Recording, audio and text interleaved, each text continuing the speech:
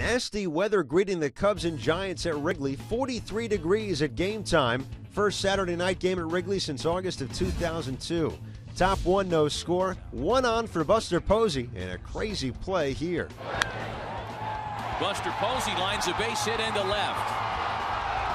Freddie Sanchez will score. Posey on his way to second. Coy Hill had trouble getting out of the wet glove, and Posey's going to get all the way to third on the error. Sloppy play and sloppy conditions so key on this night at Wrigley.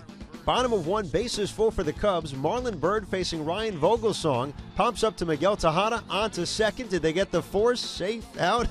Very close. They rule safe. Bruce Bochy comes out to argue. Starlin Castro, did he get there before the throw? I don't know. Might have been a step short. Either case, he's still on. Vogelsong, though, works out of it. 2 on and 2 out. Alfonso Soriano down swinging. In the second, it's Coy Hill. He couldn't hold up. Then Doug Davis, his pitching counterpart.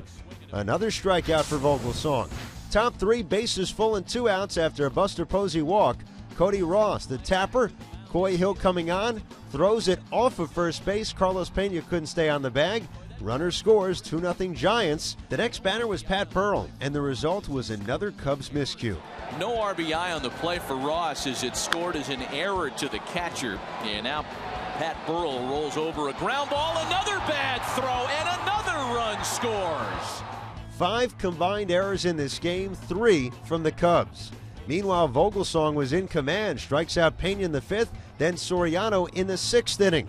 Later in the inning, it's Hill at the plate.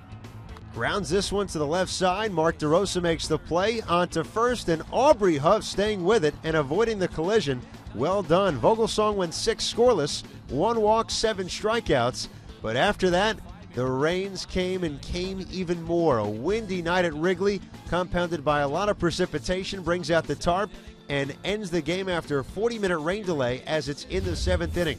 Giants win at 3-0. Second consecutive scoreless effort for Ryan Vogelsong. It goes down officially as his first major league shutout. He's now 3-0 with a 2.36 ERA.